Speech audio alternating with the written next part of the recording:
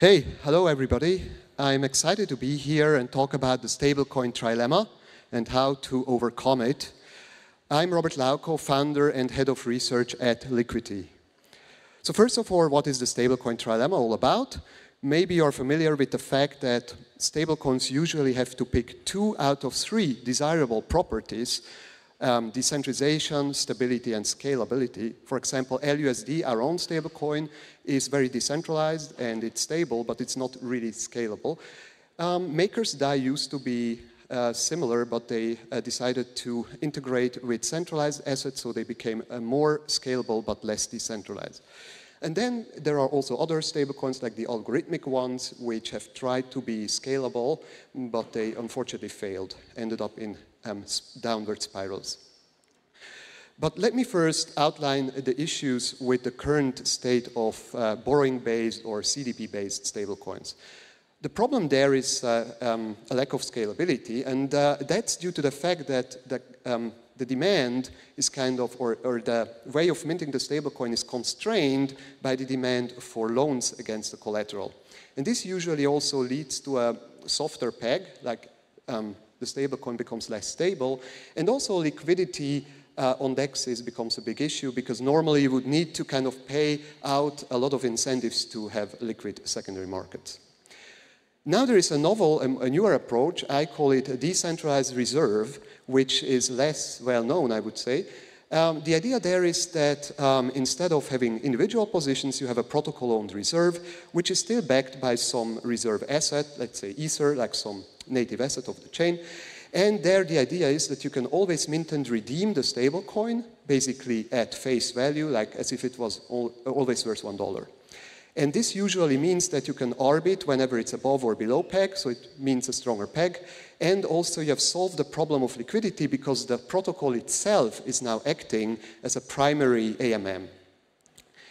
This all sounds nice in theory, but the problem here is that now the protocol takes on all the volatility that comes from the volatile reserve asset.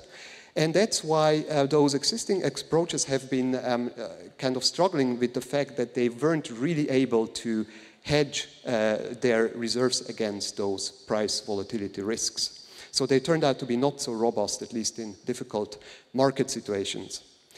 There are 2 approaches, by the way, which I would say people have tried under this decentralized reserve idea. One is a recapitalization by inflation, where you have a reserve asset and the stablecoin as a liability of the system, but you also have a third token, which is a protocol kind of native token, which can be minted, like inflated in supply, in order to kind of let people deposit more reserve asset. Like the system mints the recapitalization token in exchange for more of the reserve asset, let's say Ether, so the system tries to maintain like a surplus so that it can always buy back the stablecoin. On the other hand, you see another approach, I call it delta neutral hedging, which is more, let's say, based upon traditional ideas, where you try to hedge the reserve and its volatile asset against price movements by issuing some derivatives, like, let's say, perpetual futures, where now people who buy those futures, they would normally go long or leverage long on the reserve asset, and the protocol can then use this extra fund to kind of back its stablecoin. So there have been a few protocols that have tried both of those ideas.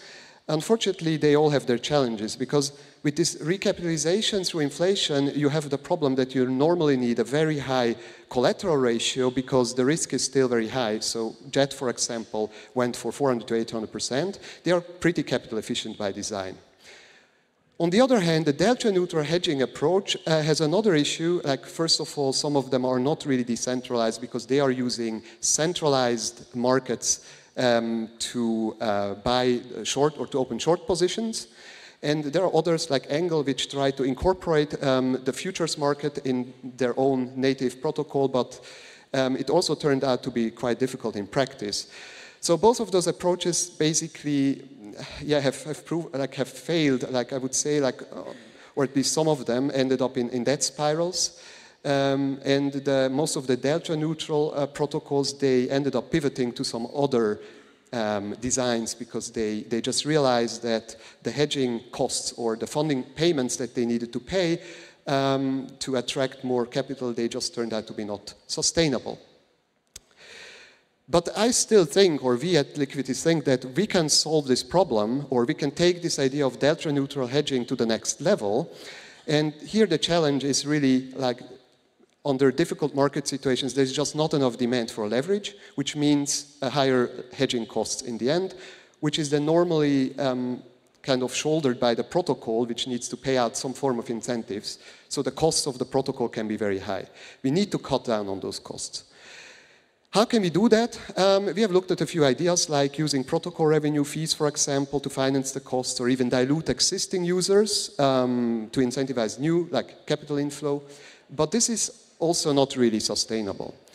But then, kind of, we came up with a new idea, which is really about how to make this hedging product, or this leveraged position, more attractive in the first place.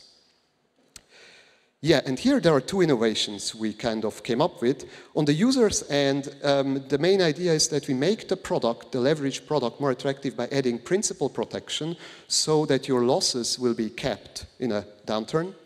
And on the other hand, the protocol can also reduce its costs by a very neat way of integrating a secondary market into the prime system, which means then less strain on the system overall. And another idea here is that we make it so that this principal protected product is perpetual, which means you just create it, it's set and forget, there is no liquidation. You can just become a hedger of the system and do not have to worry about it too much. But what is it now really in practice? What is it about? So when somebody opens such a hedging position, let's say a position of size 10 or 10 ETH, then it means that whenever the ETH price goes up, the protocol can take out money from its reserve because it doesn't need all of its reserve to back the stablecoin, so it can kind of increase the value of the hedging position. So let's say here when ETH price doubles, maybe your hedging position now becomes worth 40 ETH. On the other hand, when ETH plummets, then there is a new principal protection here that makes it so that you can always get back 10 ETH from the system. So it's kind of asymmetric on the upside. And that's very nice because now if you think about it, you have a position that can go up but not really go down, at least in ETH terms. Then it means that it's kind of worth more than 10 ETH. Its fair price should be worth more than 10 ETH. And this also means now that users should be willing to accept a premium in addition to the principal. Like they would pay more than this 10 ETH. Maybe they would pay 12 or 14 ETH to open such a position. That's the price of this principal protection, like an insurance premium. And the system itself can now collect those premiums in order to finance the protection later on when needed.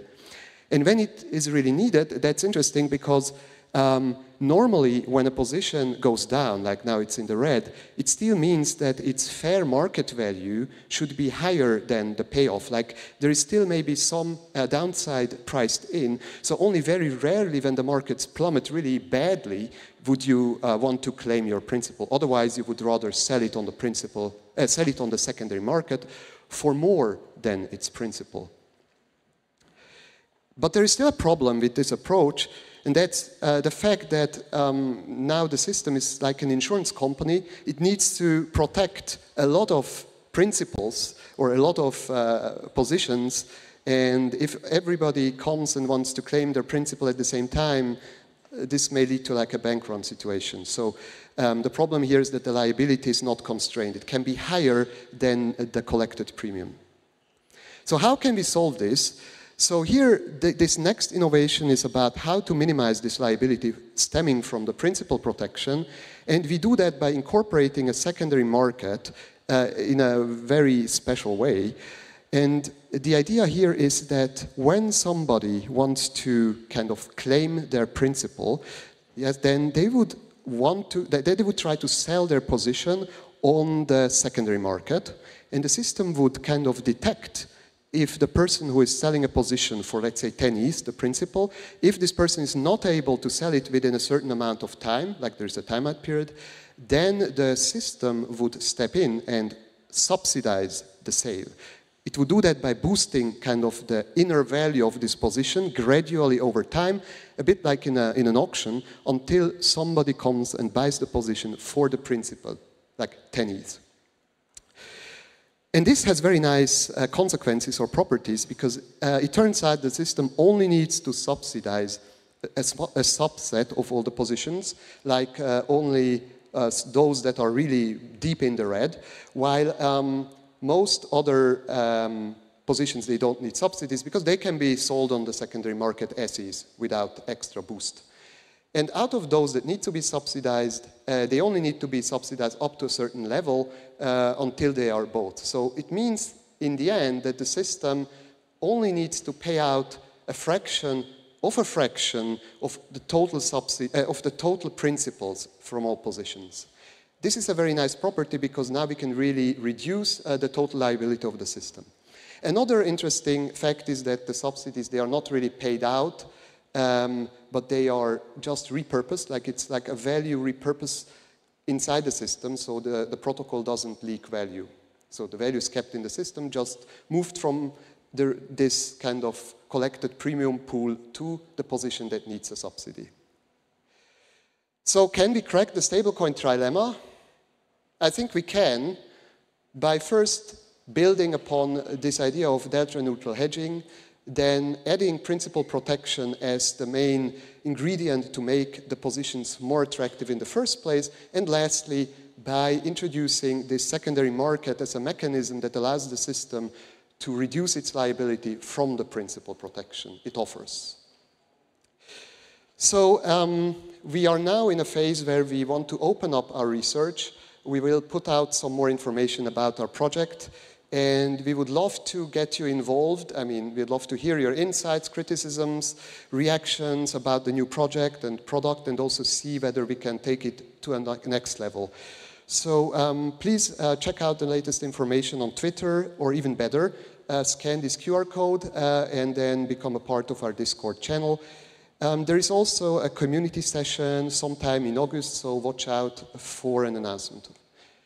It seems I have 2 minutes left, so maybe if somebody has questions, I'm happy to take them.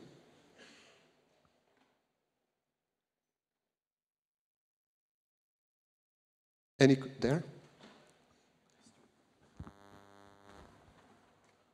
Hi, can you hear me? Yeah, cool. So CRV-USD recently released, sorry, I don't know, it's my phone maybe.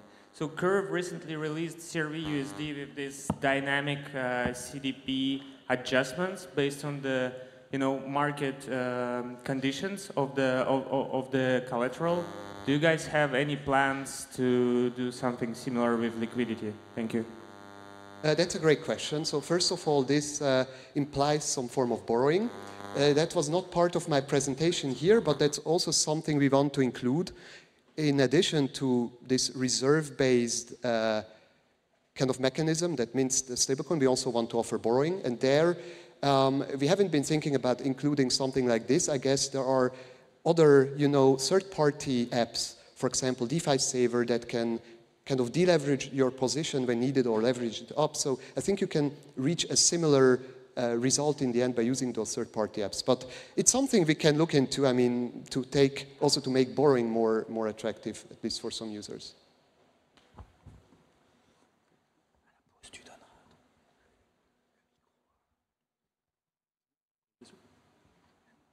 No more questions?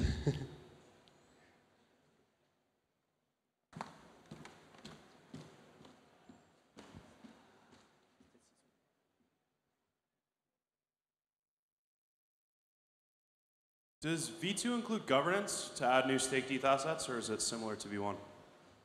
Ideally, it should be similar to V1. No. Yeah, I mean, we want to stick to this immutability, but yeah, let's see. I mean, we are open to discuss everything with our community.